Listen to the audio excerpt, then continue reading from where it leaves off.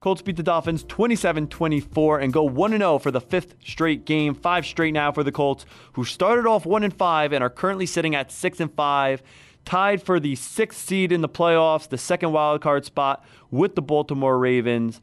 And the Colts did not play good in this game in any way, shape, or form through the first 3 quarters. It was actually one of the worst games the Colts played through the first 3 quarters this season. Offense, defense, and special teams, all 3 phases of the game made crucial mistakes. Defensively, you had the bomb to Laurent Carew before the half. Offensively, turned the ball over 3 times. On special teams, we missed a field goal, and we had a punt block. So this team, in all 3 phases, made crucial errors in the first 3 quarters, leading to our 10-point fourth quarter deficit. We trailed 24-14 in the fourth quarter. But when it mattered most, in the final 8 minutes of this game, we stepped up in all 3 phases. A game where we turned the ball over 3 times, in a game where we had a punt blocked, in a game where we missed a field goal, in a game where we had 7 penalties.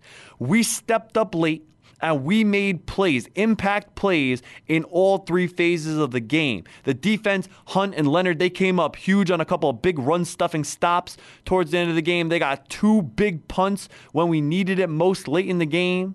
We had 3 huge drives by the offense, going field goal, touchdown, field goal, the final 3 drives of the game. And on special teams, they had a rough day, missed field goal, blocked, punt.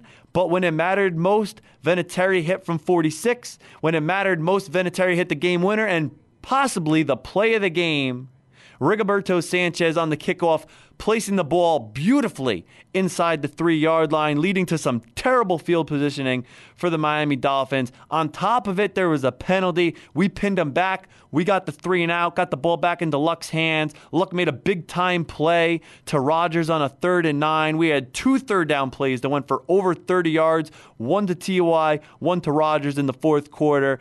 Didn't play well, but good teams find ways to win games where they don't play well. And this weekend, we saw a Colt team that was able to get it together late, offensively, defensively, and on special teams, all 3 phases. They were able to come together and make plays when it mattered most. Didn't play well in the first half, definitely didn't play well in the third quarter, but when the game was on the line, those final 8 minutes, offense, defense, and special teams, they stepped up and they made plays in all 3 phases of the game. And that is what good teams do. They don't play good every game. They don't play good every drive, every quarter, every half. But when the game's on the line, they step up and they make plays. And good teams win games where they don't necessarily play like a good team for 60 minutes. Yeah, I was really disappointed in the first 3 quarters of that game. The Colts played probably their worst. I thought that was one of their worst performances. I mean, you throw the turnovers in there, 3 turnovers, a blocked punt. They dropped passes in the first half. They didn't really drop as many in the second half. They just did not look like a good team the first 3 quarters. But what good teams do, even when they're playing that bad, is they get it together, they figure out what they're doing wrong, they stop making mistakes, and they turn it on and they get it done. And look, a lot of our fans were, losing their minds and really frustrated, and I get it. They did not play well. It was definitely, out of the 5 games, one of our worst, if not the worst performances, not only of the 5 wins, but of the season. I thought I was very upset with the way we played the first 3 quarters. But the difference is, when the game was on the line, our guys stepped up and made plays. Not only Luck, who I want to give a ton of credit to, T.Y. Hilton was big. I thought the running game was big, ripping off those runs. Hines and, I think he had 2 really big runs for first downs. Then you go over to the defense. Leonard and Hooker had a big stop. Rigoberto Sanchez pinning them deep on the kickoff when we got the 15 yards on the personal foul on the touchdown to Ebron, I think it was. Look, they made the plays and they had to make them. That's what good teams do. I mean, you look at teams like New England, they struggle with the Jets, but they found a way to win. The Colts did the same thing with a solid Miami team, and let's give Miami credit. I thought Miami played a really good game, aside from the last 5 minutes. I thought their play calling was bad, but give Tannehill credit, give Gore credit, give Xavier Howard, who made that 2 interceptions. That second pick was a really great job by him, great film study. Sometimes you got to give credit to the other team. I mean, these guys are professionals too, and that's a cliche, but it's also a fact. These guys are professionals too. They get paid to play. Their season was on the line just like ours was, so they're going to come out and give it everything they have. Give them credit. They played well. Tannehill was a lot better than I thought he'd be. I thought their Their defense was a little better than I thought it would be, and so you give them credit. But at the end of the day, we were the better team. We found a way to win, and at the end of the day, that's all that matters. Yeah, that's all that matters. But when Colt fans are just constantly criticizing our team because the other team makes plays, sometimes you have to step back and say, all right, that was a good play. All right, they did their job. Coming into this game, like you just said, 2 5-5 teams. Not only was our season on the line, their season was on the line. So they're playing for something too. And they came in here and they outplayed us for a majority of this game, but in the crucial moments late in the fourth quarter, offensively, defensively, and on special teams, we rose to the occasion and we won all 3 phases when it mattered, and it resulted in a win. And that's really what we focused on, because you're not going to play every game perfectly. Like you said, the Patriots struggle with the Jets. The Jets are not a good football team. But when it mattered most, the Patriots made plays. They won the game. Nobody's even questioning why was it close at the half, because it's the Patriots. Since we're an up-and-coming team that nobody thought was going to win 3, 4, 5 games this year, people question, why was it close against Miami? Why didn't they play well in the first half? Why were they trailing by 10? Think back to the Peyton Manning days when we were loaded with talent, loaded with Hall of Famers. We're an automatic 11-win team every year. We had a lot of games where we struggled against a team we shouldn't have struggled against, but Peyton Manning and the offense woke up late. Freeney and Mathis woke up late. They got to the quarterback, and we found ways to win games even when the team didn't play well. You're not going to play well every week, but good teams find ways to win. That's what separates you at the end of the year. Team that goes 8-8 and the team that goes 11-5, it's only a difference of 3 games. 3 fourth quarters where we didn't play well, but we stepped up and we made plays when we needed to make plays, and that's what the Colts did. Luck, besides the 2 interceptions, I thought if you just take away those 2 picks, I thought he had one of his best games of the year. 30 for 37, 343 yards, 3 touchdowns, and obviously the 2 picks we touched on multiple times. The second one to Ebron, like you said, that was just a great play. They baited him, and Luck, it looked underthrown, but Ebron was open, and he kind of just got tricked, I think. I didn't like the throw to T.Y. I didn't think that throw should have been made at all. But he stepped up late, too, and he was nearly perfect. I think he finished the game in the fourth quarter. I think he finished 12 for his last 13 passes. He stepped up in the pocket when he was stumbling there late, hit Chester Rogers on the 3rd and 9. We had 2 third downs in the fourth quarter that both went for over 30 yards, which was obviously 2 of the biggest plays of the game, one to T.Y., one to Chester Rogers. And something I wanted to point out on that play to Chester Rogers, everybody talked about Luck keeping his balance, Luck keeping his eyes upfield, Luck making the throw, Chester Rogers making the catch. But something that went unnoticed, Quentin Nelson held that block when a lot of guys would have given up, turned around, saw what was happening behind him. Quentin Nelson held that block. If Quentin Nelson doesn't hold that block, and most rookies probably would not hold that block, Andrew Luck gets sacked, because when he comes out of the pile, there's going to be a defender right there ready to eat him up, and that throw is never made. That was a 3rd down. We end up punting. We lose the momentum. Our defense just made a big stop. We would go 3 and out. Obviously, after the Chester Rogers catch, we milked the clock down to 3 seconds. Vinatieri goes out there, kicks the game-winning field goal. We don't let them get the ball back. And another thing, clock management. Frank Reich's clock management in the fourth quarter was superb, and that's something we have not been able to say for quite a while in Indianapolis.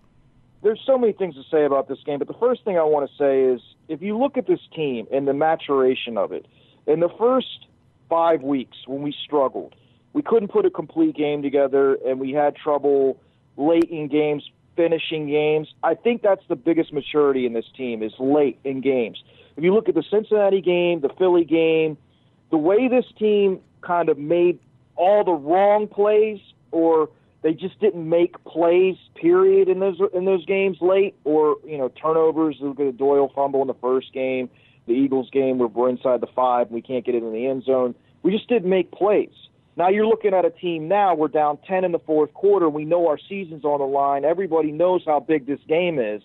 And instead of kind of folding and not making plays like we did earlier in the season, this team stepped up, focused, and made all the plays down the stretch of this game. I thought Reich was exceptional in the fourth quarter. I thought the defense was really, really good. They did a great job slowing Miami down and pinned back on that final drive. And then Rigoberto Sanchez, man, I don't think this guy gets enough credit. I know he's just a punter, but he's done a really, really good job since he's taken over for McAfee. He pinned them deep on that play. The special teams got down there, made a great tackle. That's how you finish. And that was what this team was lacking early in the year, and the reason why we got off to such a slow start. We were young. We didn't know how to win games. We didn't know how to finish games. And we just came up a little short in those first few weeks against the Bengals and the Eagles and also the Texans, obviously. But Now you're seeing a team, when it gets tough and times get tough, they get a laser focus and they get the job done. And that shows the mark of a team that's growing and maturing. And I thought Andrew Luck was great in that game. I thought, other than the one pass to T.Y., I did not have a problem with the other pass. I thought that was a great play by Howard, and sometimes you just got to tip your hat to the other team. It might not have been the smartest decisions based on the time in the half and where we were on the field.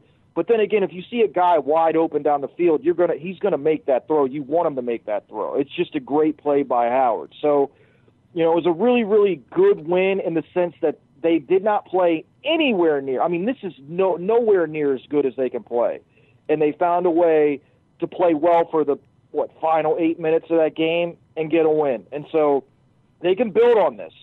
Now they got to go into Jacksonville this week and take care of business against a team that's really, really hurting. They bench Blake Bortles, which I find kind of funny considering he kills the Colts, for Cody Kessler, kid out of USC, who's really not played all that much since he came out or was drafted. I think he was drafted by the Browns. Not sure about that. I know his 0-6 record is all with the Browns from 2016. Yeah, so I don't really understand this necessarily because of the fact that Blake Bortles always plays like friggin' Tom Brady against us, but I'm not mad at it. Let him play Cody Kessler. They fired their offensive coordinator, so they're going to have a new play caller. And Leonard Fournette is now out because he's an idiot and got in a fight with a guy and punched him in the helmet, which I never understood why football players fight, because you're just going to hurt your hand on another guy's helmet. It doesn't make any sense to me. But, hey, that's on him. It's not my problem, and it's not our problem. We just need to go out there and take care of business. But as far as this Miami game goes, it's about the bottom line. And the bottom line is we won the game, and that's all that matters. We move on. We got to get ready and win this Jacksonville game. Yep. And like we were saying, I mean, we really did call this early in the season. I'm not going to say we said we were going to win 5 straight and counting after that Jet game, but we talked about it all summer. It's a young team. They're probably going to get off to a slow start. We saw them beating Cincinnati. It didn't happen, but we said they're probably going to be a lot better in the second half of the season than they are in the first half of the season. We said that before the season started, and that's what we've watched. We've watched a young team mature, get better, find ways to win late. We knew Luck could do it. We knew T.Y. could do it. But outside of those guys, I mean, this team is so incredibly young. You can make an argument right now, outside of Andrew Luck and outside of T.Y. Hilton, the 2 best players on this team are rookies. You could easily make the argument that the 2 best players outside of Luck and T.Y., and maybe even just outside of Luck, are Quentin Nelson and Darius Leonard. The best player on our defense is a rookie. I don't think you can really argue against it right now. The most valuable piece to our defense, the guy who really kind of gives the defense the heartbeat, is a rookie. Yeah, and the thing is, Luke, the crazy thing about Leonard is, you saw when he went down with that injury, my heart dropped because I knew he is the heart and soul of our defense, man. He went out, and they went right down the field like it was nothing and scored. So you see how important he is. We cannot – if there's one guy we cannot afford to lose, it's him. We saw how bad we looked earlier in the season when he was hurt. We've got to keep him on the field because when he's not in there, we are a awful, awful defense. So to me, Darius Leonard's second-best player on this team. Yeah, I would agree with that. Outside of Luck, Darius Leonard's value to the team, because it's a different defense without him. We could survive without T.Y. offensively. Not a knock on T.Y. It's just there's other guys that can make plays. Luck can make other guys look good. But defensively, we're just a different defense without Leonard. Yeah, I think Reich would scheme that too, where we wouldn't miss T.Y. as much as... Yeah, and we saw it at times this year. T.Y. has gone down at times this year, and it's not like the offense was clicking on all cylinders without him, but they were doing enough. Defensively, you don't have Leonard out there. It's just it's the 2017 defense, essentially. Yeah. Maybe a little bit different, but essentially it's the defense we've had the last couple of years. Leonard is the heartbeat of the defense, and he's a rookie. Offensive line, you look at the offensive line, the best offensive lineman, well, Kelly's been so good too until he went down, but Quentin Nelson brings the heartbeat to the offensive line, I think. In terms of leadership, he's jumped right. Costanzo's come back, and we've been incredible since Costanzo's come back, and he plays a more important position being a left tackle, and Kelly's been nearly perfect, minus 2 bad snaps on the season, 1 extremely costly. Quentin Nelson's been incredible, and he, in terms of value to me, brings so much to the table because he's the missing piece, right? Costanzo was here before. Kelly was here before. The offensive line never looked like this. And who wasn't here? It's Quentin Nelson. Quentin Nelson brings the mean streak. He brings the brotherhood. If you watch the Baldy breakdowns, one of the things that Baldy always points out is that Quentin Nelson is the first guy down the field helping up teammates. And there was a screen pass. It wasn't in this week's Baldy breakdowns, but there was a screen pass to T.Y. T.Y. went about 30-something yards with it. The first guy down the field, he was actually ahead of T.Y. as a lead blocker was Quentin Nelson. I was like, this guy's 315 pounds. How'd he get down the field so fast? Was he 20 yards off sides before the snap? I mean, it's crazy. This guy's the heartbeat of the offensive line. You want to tell me Costanzo's more important because he's a left tackle, or Kelly's been a little bit better all around? You can make arguments for those different things. Costanzo based on position, Kelly based on just minimal mistakes. But Quentin Nelson is the missing piece. He was added to this offensive line, and he changed the culture of the offensive line. He changed the attitude, the swagger. It's Quentin Nelson who's plugged in this year and changed the overall culture of the Colts offensive line and gave them that mean streak, gave them that brotherhood. So when you look at this team outside of Luck, and then you could say kind of outside of T.Y., top 4 players on this team, 2 of them are rookies. Yeah, I would agree. I think Quentin Nelson's been the guy that's kind of brought that offensive line together. Like you said, I think Ryan Kelly's probably been the best player on the offensive line. I think he's been outstanding this year. I think he's an all-pro. I think he should be an all-pro. He's been that good. And yes, Costanzo plays left tackle, and he's been really good since he's come back. So those guys, everybody on the O-line deserves some credit. But at the end of the day, the main difference is we've got 56 out there now, and he just really brings the entire offensive line together. And I think he has helped. I think in Slauson as well, I think helped with this. Change the attitude of the offensive line. It's not like a milquetoast group. These guys are aggressive. They want to bury your head in the dirt. They want to finish. They want to finish blocks. They don't stop blocking until the whistle blows. They play extremely hard. And I think Quentin Nelson deserves credit for that, but I also think Matt Slauson deserves some credit for that because he brought that in as well as a veteran guy. I think he's helped our offensive line a lot in the meeting rooms, and I don't think he's getting a lot of credit, but I think that he has helped. So I think you're seeing a guy on the field that brings it every game like Quentin Nelson, and I think you see a guy off the field now who's obviously out for the year with an injury, but I think that helped change the attitude of the guys in that offensive line room and Matt Slauson. So I wanted to give him a little bit of a credit, shout out to him because, obviously he's not on the field anymore, but I do think he helped change the culture of that offensive line. Yeah, that's nice because I wasn't even thinking about Slauson, and probably most podcasts and most shows aren't giving Slauson any credit. But you're right because he came in as a veteran, and that's kind of what you expect from a veteran. The crazy thing about Quentin Nelson, I mean, there was a lot of hype around him. We took him 6 overall. Normally guards don't go that high, but he's almost come in and brought a veteran presence to the field. I'm sure in the film breakdowns and all that stuff,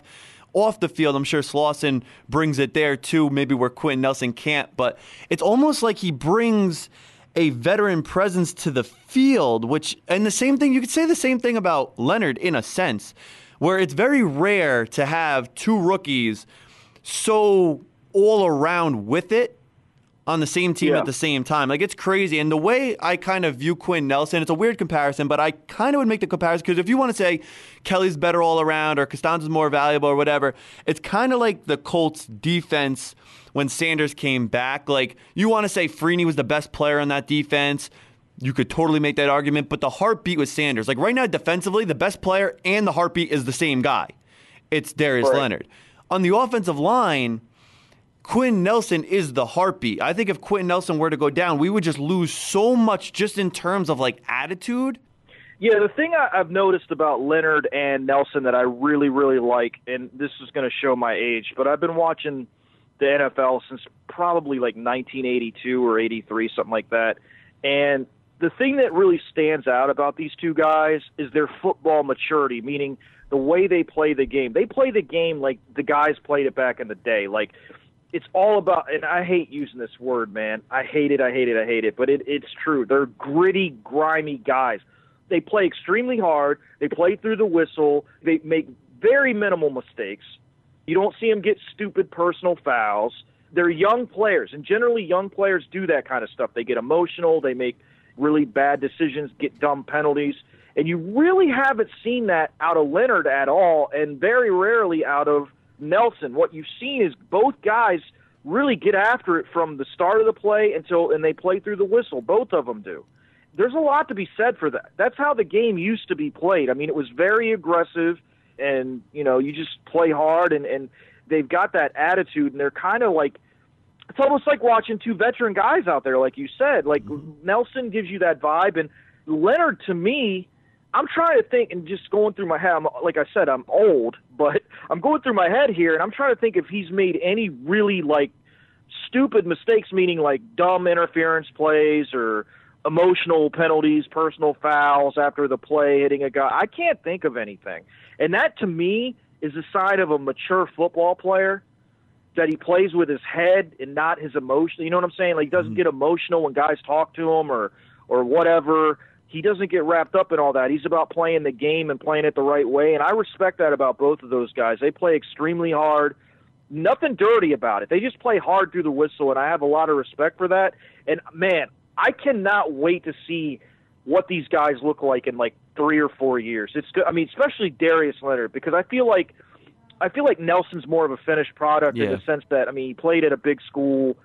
He was well known in college. Everyone knew he was going to be a monster in the NFL. Everyone knew. Pretty much everyone that I ever saw rate him said he was one of the best offensive linemen that's come out in the last 10 years. Darius Leonard, on the other hand, played at a small school and wasn't as well known. And I actually thought we took him too high. I shouldn't bring that up because it makes me look like an idiot.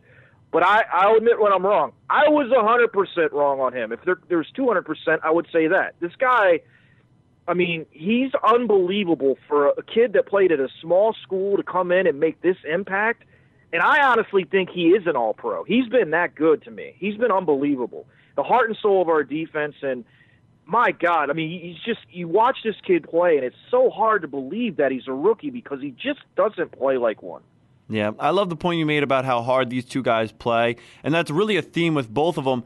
And it's something I teach my kids when I coach. If I coach anywhere from 3rd to 8th grade, and you get the talented kid, you get the most talented kid in the grade, and they're always the laziest. They don't want to work hard. They kind of jog up and down the court. And I'm always telling them, or if I'm coaching baseball, they jog it out to first base on a ground ball to third or whatever. I always tell them, you're the most talented kid out there. If you worked as hard as the least talented kid out here, you'd be so by far the best player. And me and Jason are both Oriole fans, for those of you guys who know that. And one thing that I always had a problem with Manny Machado, he's the most talented player, one of the most talented players in the league. I mean, you put him in a class with maybe Bryce Harper, Trout, one or two other guys. He's in that class, jogs it out to first. And I'm like, why? You have world-class talent. If you could parlay the world-class talent with world-class effort and world-class heart, like some of the more less talented players that make it to the pros, purely based off just like work ethic and just busting their ass every day, that's what we have right now in Indianapolis. Maybe Darius Leonard wasn't the high recruit. He didn't get the scholarship to Clemson he wanted. A lot of people didn't have him in their top 150, but Ballard took him at 36. But obviously, physically, he has world-class physical traits, and that's why he was probably drafted 36 overall. And on top of it, he works his ass off. He plays. He's a smart player. He hustles. He plays after the whistle. Same thing with Quinn Nelson. Quinn Nelson has every single physical trait you would look for in a guard. And on top of it, he plays after the whistle. We talk about that play. We talked about it earlier in the show on Luck's 3rd and 9 to Rodgers when it looked like he was going to go down and he kept his balance. Quinn Nelson held that block. And Quinn Nelson was going to hold that block until the whistle blew 15 times and he knew to let the guy go. But Quinn Nelson wasn't going to give up on the play. Even if everything around him collapsed, he was thinking, all right, if there's a 1% chance Luck comes out of that, I'm going to hold my block so we have a chance to throw this ball downfield or Luck could scramble and pick up the first down because the game was on the line. And he doesn't just think it with the game on the line. He plays that way every single down. From the first down of the game, the first play, first snap, to the final play of the game. That's how Quinn Nelson plays. And to have two rookies of that same kind of mold, and we go back to what we said in April when we were talking about the draft. Chris Ballard drafts captains. When you look at the last 2018 draft class, a lot of captains, if not all captains, a lot of guys who were leaders on their college team. Doesn't matter if they were FBS, FCS, whatever. They were captains at the college level. And then they came here, and it's not just Leonard, it's not just Nelson. Of course, you're going to have a couple dumb penalties, stupid plays, but there haven't been any, catastrophic, just how could you be so stupid penalties on this Colts team this year in comparison to the Pagano teams and the Grigson teams, where you had Josh McNary, who literally concussed Vontae Davis in the end zone because he was trying to get back at Walker because Walker made him look foolish early in the drive. Then he beats him for a touchdown, and he comes in 5 seconds late, and he literally gave Vontae Davis a concussion. And you could talk about TJ Green in the late hits. TJ Green cost us the Jags game. He cost us the Jags game. He cost us the Jags game in London with boneheaded penalties. And you could go down the list. And it's not just rookies, and it was not just guys who came to Indianapolis as draft picks and undrafted free agents. We're also talking about veterans who came from other teams. And it was just the culture that was in Indy at the time with Gargano riding the ship. And now you look at this team with Frank Reich and Chris Ballard and the players they're bringing to Indy, captains at the collegiate level, and you look at Darius Leonard and Quentin Nelson, and this is year one. This is year one of Frank Reich. This is year two of Chris Ballard. Darius Leonard's going to be the captain of this defense for a very long time. Quentin Nelson's going to be the anchor of this offensive line for a very long time, and this is just the ground state. These guys came in as rookies this year and are changing the culture. Could you imagine in 2, 3, 4 years down the road when other guys come in and follow their lead because they've been here for 4 or 5 years? It's crazy. It gets you so excited to think about the future of this team. And we're still in the present. We're on a 5-game winning streak. We're making a push for the playoffs.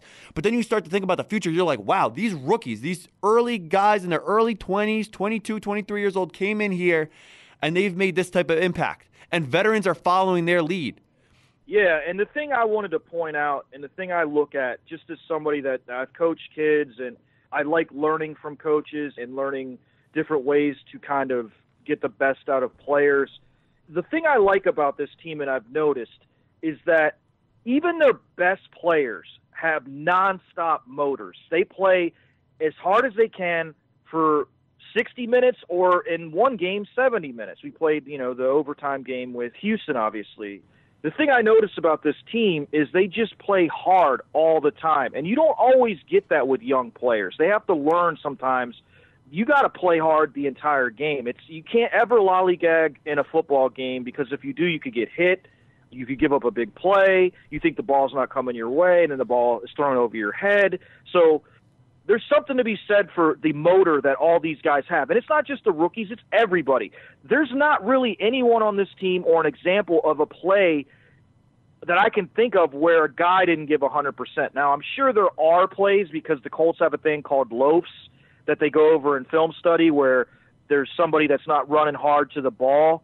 But I don't, I haven't watched that, so I can't speak on that. But what I do notice is that the best players, like Luke was saying, Manny Machado is a great example. He was the best player in the Orioles for years. And he was a too cool for school guy. He didn't run out ground balls. He had a lot of issues with other players. There's a lot of problems with him. Now, he's a great, great player. There's no argument here. Loved him as a player, but there was a lot of other garbage with him that I didn't particularly care for.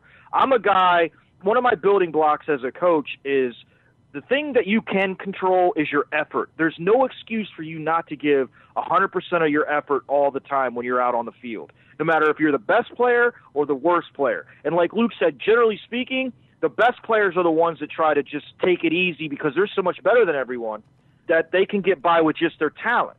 But the truly best players are the ones that combine the effort with their talent. That's what makes a great player. That's the thing that stands out to me about this team as a whole is they all have nonstop motors. They don't take plays off. No matter what the circumstances, whether they're down by 20 like in the New England game or they're ahead by 20 in the Buffalo game, they play hard. And that's what I always tell fans. So people ask me, why should I go spend money on this team?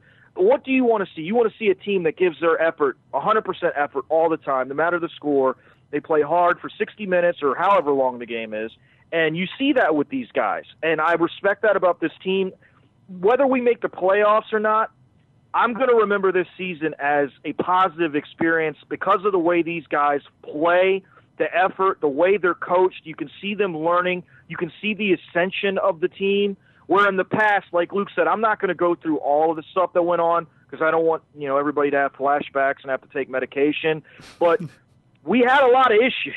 I mean, from all the crap that we did in game to when we got behind, the effort went down the toilet. I mean, that was a problem throughout the entire Pagano tenure, not just last year, but you think about games, and even in the years we went to the playoffs, we had the Rams game at home. Mm-hmm. We just quit in that game. We had the Cardinals game on the road, quit in that game. All the Patriot games pretty much, we laid down when we fell behind. So you ain't ever going to see that with a Frank Reich coach team. This team's going to play hard. They're going to give you everything they got. So win or lose, of course we want to win every game, but win or lose, I can live with whatever because they're giving it everything they have. And at the end of the day, that's all you can ask. And that's what these guys are giving us. That's why I'm really enjoying this season. I'm so excited for the future. There's so much positivity going on.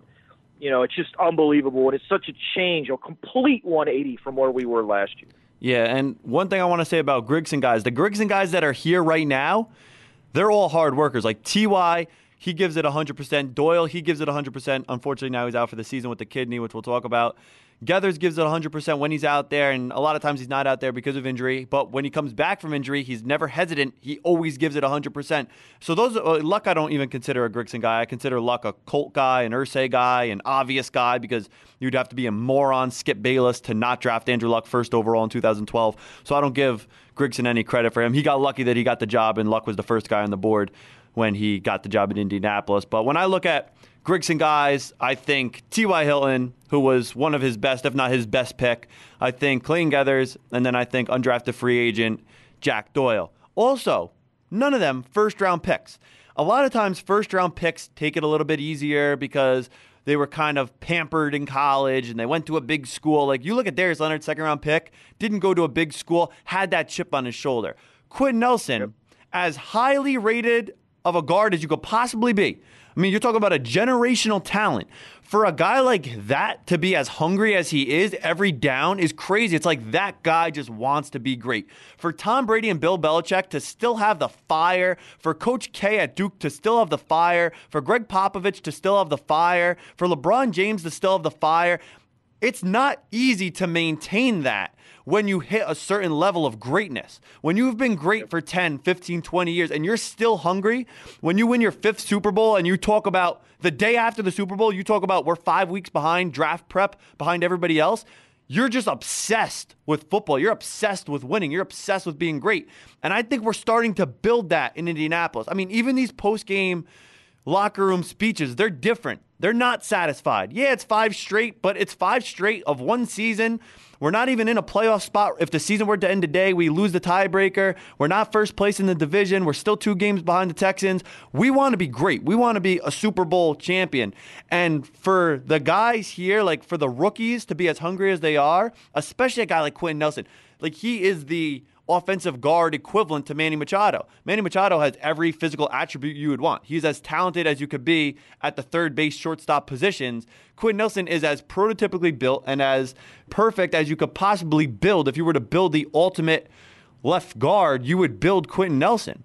And he's still so hungry. Goes to Notre Dame, 6th overall pick. He's hungry on every single down. And those are the type of players I love the most. Because then you have your guys who only make it to the league because they work harder than everybody else. But then you got the guys who are naturally talented, physically gifted, and work harder than everybody else, or work as hard as the hardest working guy out there.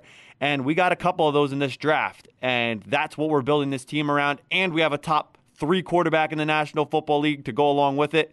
We have a general manager who we're buying into. We have a head coach who we're buying into. The post-game, pre-game recaps, whatever, in the locker room, the speeches, they're different. These guys are hungry. 4 in a row, whatever. 5 in a row, whatever. They're happy, but it's different. They're still going to come out the next week, and they're looking to go 1-0 against the Jags. Did we already beat the Jags? Yes. But guess what? It doesn't matter. Are we on a 5-game winning streak? Yes. But it doesn't matter because when we play the Jags this weekend, the game starts 0-0. We're going to play for 60 minutes, and we're either going to go 1-0, 0-1, or 0-0-1 in this game. And we need this game, and we're going to go out there, and we're going to play that one game. And I like that mentality. I like that the whole team has bought into that mentality, go 1-0 each and every week. And that's like a big thing right now. Like, did you guys see this 5-game winning streak coming? Well, it doesn't matter. Did we see 5 individual 1-game winning streaks coming? And yeah, if you go back, did I see us beating the Bills individually? Yes. Did I see us beating the Raiders individually? Yes. Did I see us beating the Dolphins this weekend individually? Yes. Did I see us beating the Jaguars individually? Yes. Did I see us beating the Titans individually? Yes. Like, each individual game, I saw us winning going in. You can't just win 5 straight like in one shot. It doesn't work like that. You have to go into each game and win each game individually, and the Colts have done that now 5 games in a row, and we're going to continue to look at each game like it's a 1-game playoff. Let's play the Jags this weekend. I don't care if Fournette's not playing. I don't care if Bortles got benched. I don't care if their OC got fired.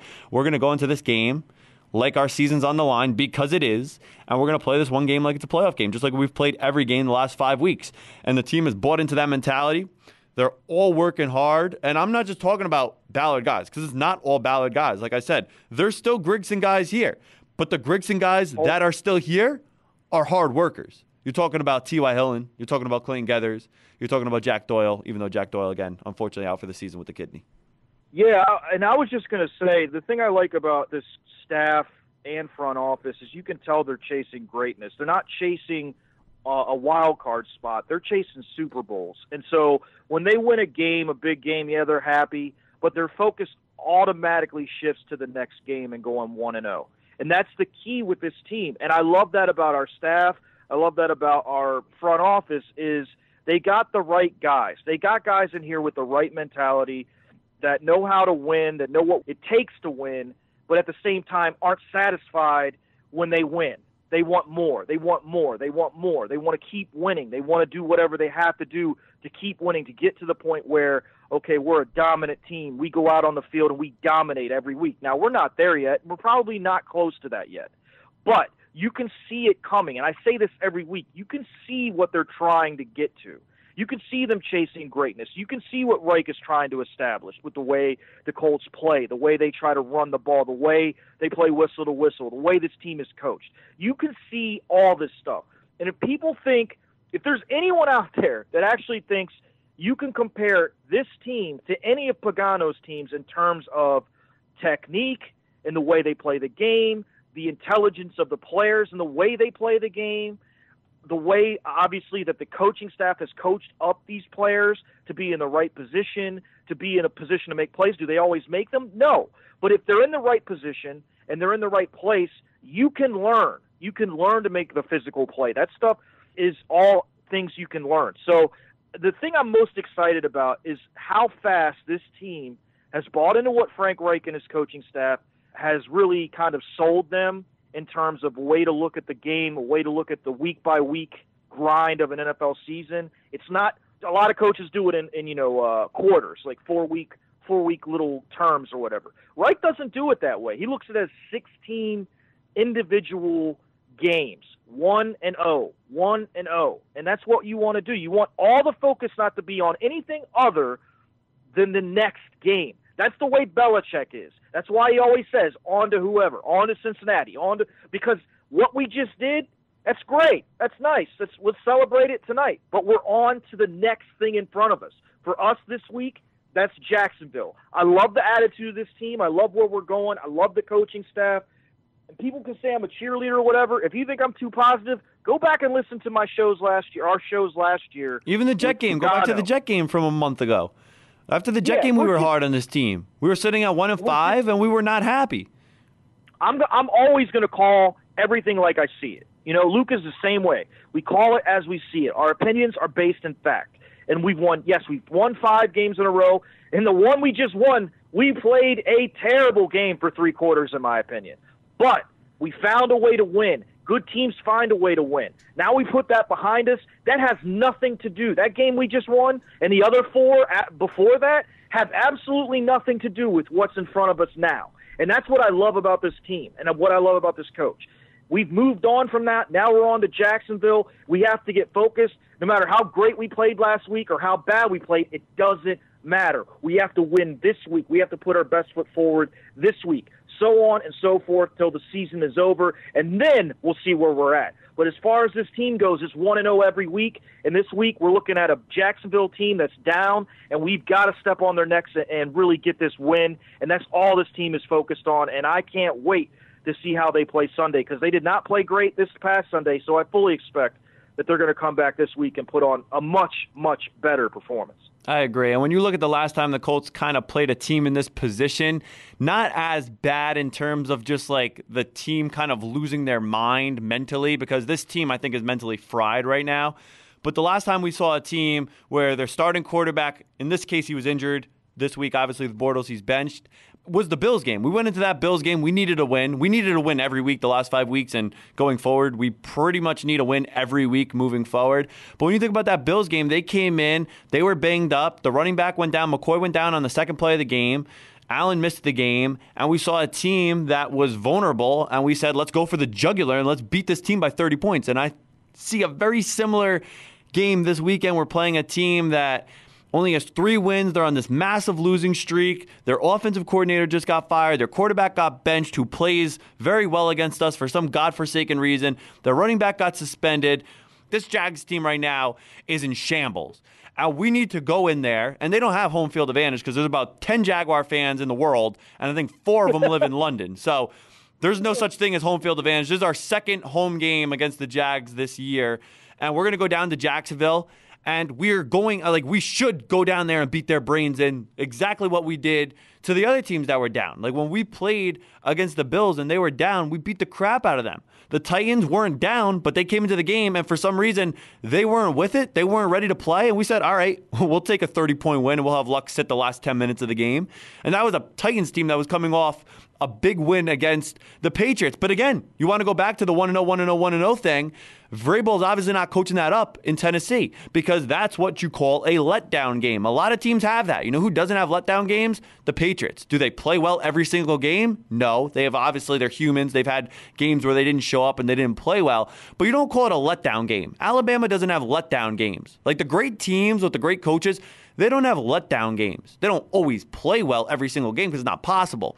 But a letdown game is we're so high off last week's high that we're going to come crashing back to earth and back to reality the next week because we're still thinking about last week. We're still thinking about beating the Patriots. We're still thinking about that 2-game winning streak against the Cowboys and the Patriots. And now we're going to go to Indianapolis, but we're not even thinking about the Colts because we're still thinking about last Sunday when we beat the Patriots. Remember how great that was? Remember how great that was? Remember how great that was? And then boom, you get hit by a friggin' bulldozer with Andrew Luck coming in and putting up 38 points in a heartbeat and taking the last 11 minutes of the game off. So that's a letdown game. Teams that are coached to look at each game as an individual playoff game and, forget the past and move on and just keep moving on and keep moving on and keep looking forward, those teams don't have letdown games. Are they going to play well every week? No. We just saw that last week. We didn't play well against Miami. But it wasn't, if we lost, I wouldn't have called it a letdown game.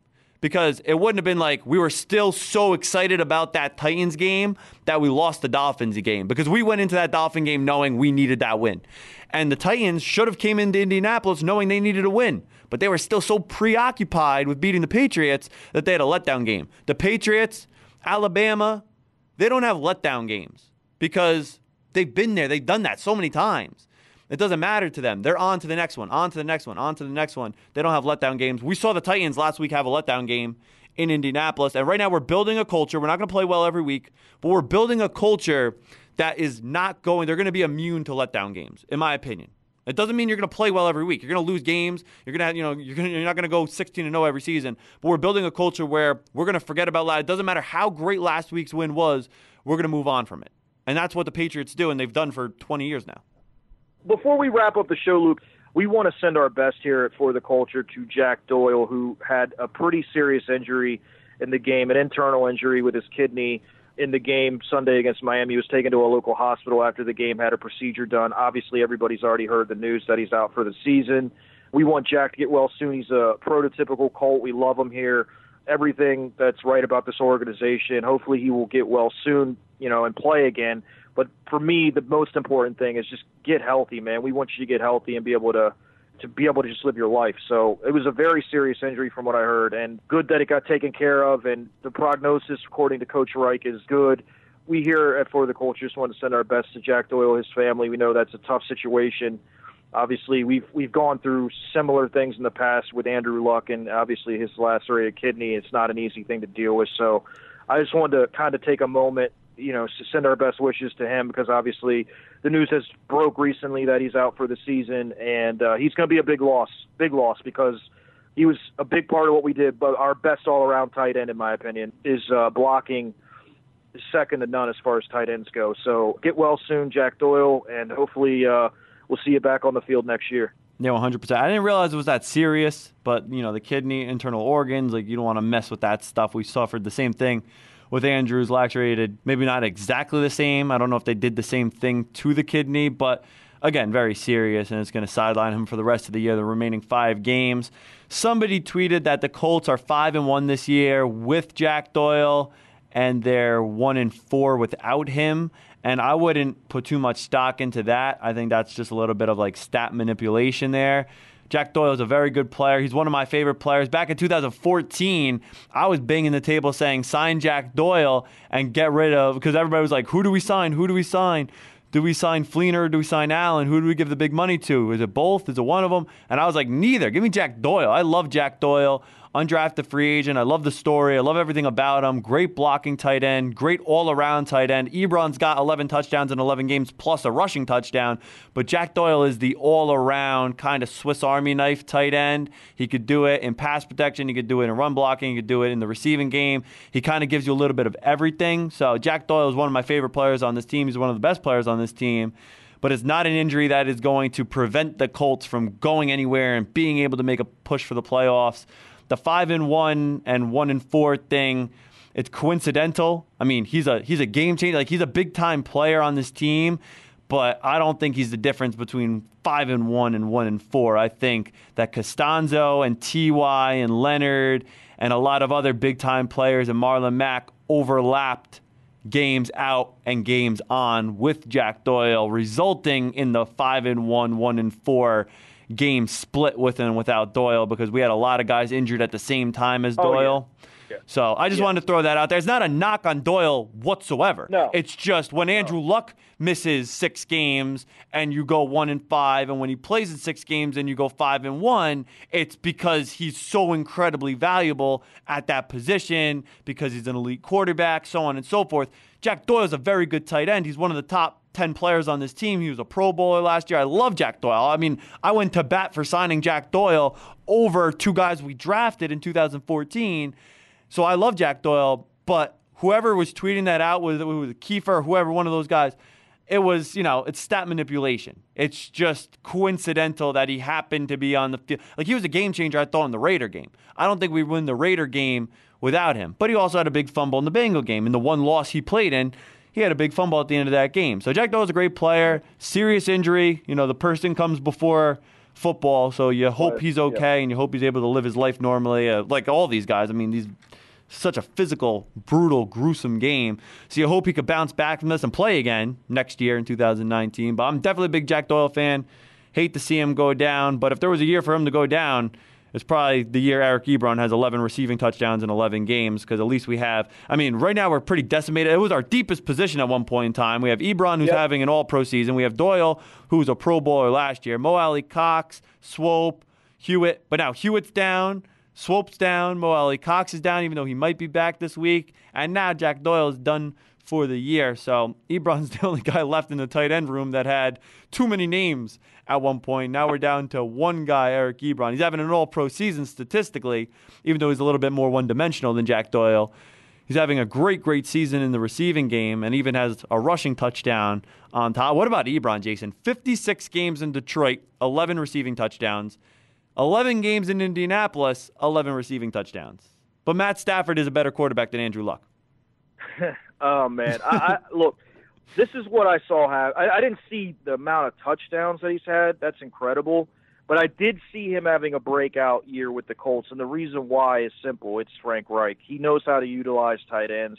Then you got a guy like Andrew Luck, who pretty much has had really taken advantage of all the tight ends he's had in his career, whether that be Dwayne Allen early, Kobe Fleener early, Jack Doyle. Now he's got Ebron, who's a more athletic version, I think, of all of those guys.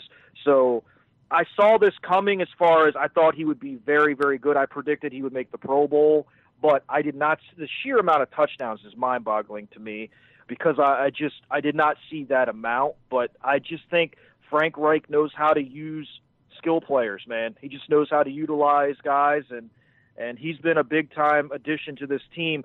My biggest concern with this Doyle injury is the fact that we have nobody else right now that's 100% healthy other than Ebron.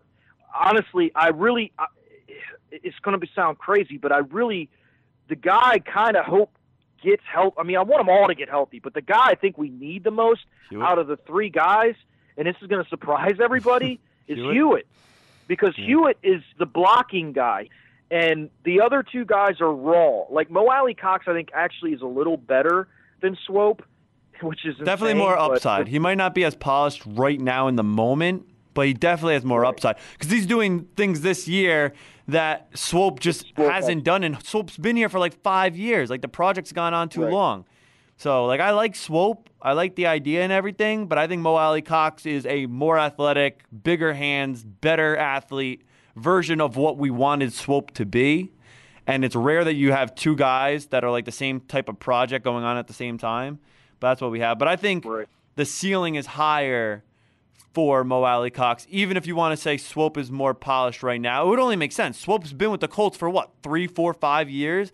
Mo Alley Cox just got here. So Mo Alley Cox has less football experience, and he made that catch. What was that catch in the Raider game, the one-handed catch? Yeah, it was in the Raider. Yeah, I don't think Swope has the ability to do that right now, and maybe ever, because that was an elite one-hand grab. I'm hoping that Ballard, if these guys aren't ready to play this week, and I'm sure he's already doing this, but I'm really hoping he's looking for a blocking tight end. Somebody's got to be out there that can come in and help this team that can block, because Luke and I talked about this off there. I was thinking maybe Kobe Fleener, because Luck is familiar with him, but he's just not a good enough blocker, I don't think. Yeah, that's the problem, because with Doyle, you're not losing just the receiver, you're losing the blocker. That's why you want Hewitt back, because Hewitt's going to come in, he's not going to catch passes, but we already have Eric Ebron, who's on pace to catch 16 touchdowns this year, which is, one shy of Gronkowski's all-time tight end receiving record in a single season. So we don't really need the receiver in the tight end position. We need the blocker. Doyle's great because he gives you both, and that's why he's the most well-rounded tight end, even though Ebron's having the statistical all-pro season. Hewitt's nice because he gives you a blocker. If you get Kobe Fleener, he's just a worse version and a non-athletic version of Ebron. And then you just have two of so he doesn't give you block it because he can't block. So who'd we trade away, Jason? Did we trade a tight end away? Darrell Daniels. Yeah, where did he end up making the team he got traded to, or did he get cut? I think he just got. It's funny you mention him because I think I saw Atlanta just signed him. Somebody just signed him like yesterday. So bad timing. Yeah, because that would have been a nice guy pickup to bring back. Yeah. Yeah, I mean, I'm sure, and those guys are easier to find. I'm sure that Ballard's on top of it right now. Maybe he already has a guy, so we'll see what happens there. But by the time this comes out, we'll probably have signed somebody. Yeah, we'll probably have signed like three. Like Philip Walker will have been released for the 15th time this season from the practice. It's so. I feel bad for the kid. I don't even think he leaves the parking lot anymore. I think he just sits in his car. All right, Ballard. Hey, I'm gonna be in my car. Just give me a ring when you're ready. Honestly, I think they probably tell him, listen, it's just roster manipulation. We're going to bring you back. Just sit by your phone. Yeah, honestly, He probably doesn't even clean out his locker. If he cleans out his locker every time he gets released, his arms are going to fall from carrying the box back and forth to his car. He gets released like literally twice a week. He's been released so many times since the middle of the summer. People are going to laugh at this, but I think they like him a lot because he's a very good scout team quarterback, and he gives the first-team defense a lot of good looks. Mm-hmm. As far as like what type of quarterback they're going to go against that week, he's athletic enough to move around like Mariota. He can stand in the pocket, make throws. So I do think that's why they like him. They see upside in him, and they also like what he gives the team as far as scout team looks. That stuff is important because during the week that's what you're preparing. Like it's stuff you don't normally think about, but it is definitely important when it comes to a full team because they do little things behind the scenes that we're just not thinking about, and we don't. Well, I guess we just did think about it because you just brought it up, but normally people aren't talking about what scout team quarterbacks are doing for the starting defense and how they're mimicking Mariota and other quarterbacks and Deshaun Watson and other quarterbacks in the division. But Philip Walker, I think, does do a good job of that, and they obviously like him because every time he gets cut, he gets re-signed to the practice squad, so he keeps coming back. And one last thing I want to touch on the pass to Andrew Luck, only because there was such hysteria over it. And then we kind of got different answers. Brissett said that he wasn't supposed to throw it. Reich said he wasn't supposed to throw it. He was supposed to run it. Reich said that wasn't the design, but it was an option. And then Luck said that, no, that was the way the play was supposed to be drawn up. I think Luck meant if I was open. Because, like, what ended up happening, I think personally, is if you look at a freeze frame before the snap, like directly before the snap, Luck is wide open. It's a fourth down. Luck is wide open, and there's about 30 yards of just green. So if the ball is there immediately and Luck catches it, it's an automatic first down. You might even get 10 yards upfield. The problem is I think Brissett might have been a little bit rusty because he was sitting on the bench, and then he has to catch a live snap and throw a ball in a game, and he probably wasn't prepared for it. Number two, you're throwing to a quarterback, so I don't think he wanted to put the type of zip he would put on it if he was throwing a bubble screen to T.Y. So if the ball was thrown lower, I think Luck catches it, falls for the first, and doesn't get hit. But the problem was he kind of floated it up there. Naturally, Luck's not just going to let a fourth down ball go over his head. Naturally, he's going to jump up. It's crazy that he actually caught the ball at its peak, came down, took a lick, and held onto the ball. I don't know what quarterback holds on to that ball, but Andrew Luck does. If he's the only quarterback in the league, we witnessed it this week. Was I happy? No, I was pissed off. I was not. I was like, what is Reich thinking? Why would you put your quarterback in that position? He took a lick. He landed on his throwing shoulder. I was very upset in the moment, as I'm sure a lot of Colt fans were. After the game, we kind of got explanations, but the explanations isn't what did it for me. What did it for me and kind of brought me to peace with it was when I looked at if he doesn't get up and he re-aggravates the shoulder, I'm not probably talking like this right now because I'm just going to be so incredibly out of my mind angry. But when you look at the replay, there was so much real estate when Brissett threw that ball. It's kind of hard to get mad that it happened. It was just kind of like if the ball doesn't float to Luck there and you just throw it on a zip and he could catch it, he's going to get out of bounds or get down, and there's going to be no hit. So that's kind of how I felt on that. If I talked about this when it happened during the game, my answer would probably be a little bit different, and I'd be a little bit more emotional. But now, a couple days removed, that's how I feel about that. Yeah, I wasn't a big fan of the play, but let me tell you what I saw. Came the line of scrimmage, and Minkah Fitzpatrick was on Andrew Luck. As soon as he saw Andrew Luck was split out, he basically started moving towards the box like he was going to blitz. And I think what happened was it was a design sneak with Brissett. He was going to run the ball. But when Fitzpatrick came in tight and he realized nobody was covering Luck, he made the decision, okay, I'm going to throw it to Luck because there's nobody out there. The problem was the throw was high, and he floated it enough that it gave the guys time enough to get out there and hit him. The play itself was a good design because there was really no one on Luck. The problem was the execution was not good. Mm-hmm. The throw was bad. I kind of wish they would have used the timeout there because I don't like the idea of Luck catching passes in the sense that, that kind of crap's going to happen. The ball's going to get thrown high. He's going to have to go up and catch it, and the way Andrew Luck is wired, he's going to go up there and get the friggin' ball. Guy comes over and drives his throwing shoulder into the turf. Yeah. I mean, that's like worst case scenario type crap. It was worst case scenario until the result.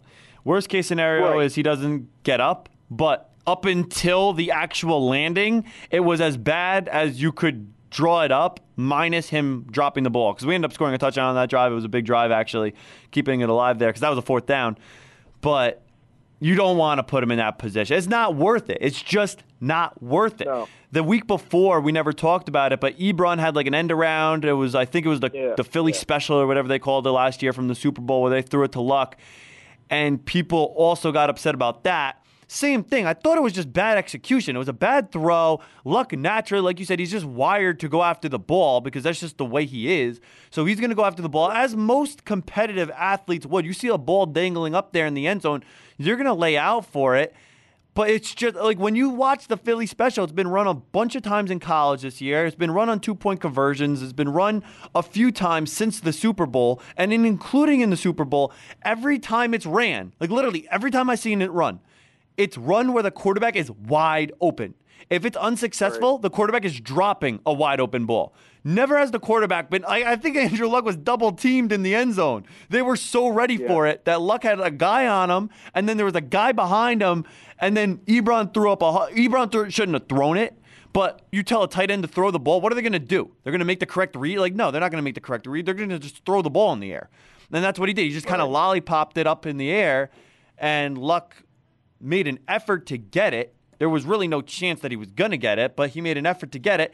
And then, of course, you're giving an opportunity for him to get hurt. It's just physics, and quarterbacks are wearing less pads than everybody else. So I'm not a fan. I'm just not a fan. Frank Reich has so many brilliant, beautiful design play calls that do not require Andrew Luck to turn into a wide receiver. I think that we saw the last one of the season, possibly Andrew Luck and Frank Reich's careers. I don't think you're going to see them pull anything like that again. I think Reich's going to put the rest of the quarterback receiving option plays away, unless it's Brissett maybe as the receiver and Luck is not involved in the play, or Luck's throwing to Brissett or something like that. I don't think Luck's going to be a receiver again ever in Indianapolis. So I don't think we need to worry about it. Honestly, Luke, I wouldn't mind it if they ran that play again and just let him run the quarterback sneak. Well, that's different. I'm just saying I don't think we're going to see another target for Luck again, ever. Because the two targets for Luck both were ugly. That I agree with. I don't think we're going to see it again. But the problem is, even in Andrew Luck's answer was my favorite answer. Like, Reich's answer, I thought it was a little bit vague. I did not hear Brissett's answer. I heard Brissett's answer from somebody else who was talking about the play as you and I are right now. And they were just saying what Brissett said. So I did not hear word for word what Brissett said. And then I heard Luck's post game, and Luck said, no, that's the play. Luck meant that's the play if my man leaves, Minka left, and blitzes. Luck literally looks at himself as just a football player. Whether it's me or T.Y. or Rodgers or Inman, if the receiver there's man blitzes, the receiver becomes the number one option, even if I'm the quarterback and I'm supposed to run it, or I'm supposed to hand it off to Mac. I'm audibling out of that, and I'm throwing it to that wide open receiver, and that's what happened there. And then he talked about Brissett was just a little bit rusty. He was sitting for an hour, and he hadn't thrown, and it was just a high ball that I went up and got because I'm a football player. That's literally how Luck looks at it. We've been very fortunate this year that Frank Reich has kind of coached that out of Luck in terms of in the wide open field. We've seen him step out of bounds at the 2-yard line, not lower his shoulder, slide more than normal. So he's minimized hits. This was just such an unorthodox hit because it was a reception that it makes us talk about it. Like, if Luck lowered his shoulder on the Kiko Alonso late hit and Luck lowered his shoulder and took a hit there, we probably wouldn't be talking about it because it would just be a football play by a quarterback break in the pocket, something Andrew Luck's done a billion times, even though we're not a huge fan of it, just slide, get down. But that was so unorthodox because it was a pass to a quarterback. It's different. It's like something we haven't seen before, so it's something we're going to talk about because it's just out of the ordinary. A quarterback scrambling, getting out of the pocket, and taking a hit is just football. But a quarterback splitting out wide and catching a ball at its peak and taking a lick from a D-back is not normal. So that's why we're talking about it. But it's not even a topic in any other way. I think we might see it again, Luke. I do think we might see it again, honestly. I think it'll be in like a Super Bowl type situation. Well, if we're in a Super Bowl, I'm going to be happy about that. But personally, I don't want to see Luck catch any more passes. But if we're in a Super Bowl, if you tell me the next time Andrew Luck catches a pass that's in a Super Bowl, I'll sign up for that reception. I would not be surprised if Andrew Luck's first and only career touchdown is a Super Bowl touchdown. I'm calling my shot. It's possible. It's possible. Let's get there. We got to get there first. Got to get there first. Right. Got to get there first. We're definitely building something special, though. We're building something special. Let's go 1-0 this week against the Jags and just keep this thing rolling, man.